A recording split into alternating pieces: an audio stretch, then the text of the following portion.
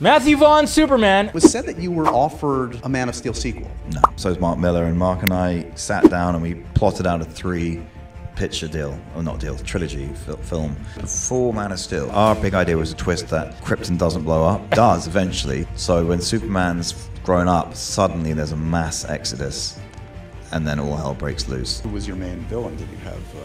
Zod and Brainiac, basically, and Luthor. Luther was the main villain until Krypton explodes, and then escalated. Then you get some Kryptonians. Yeah, then it all goes.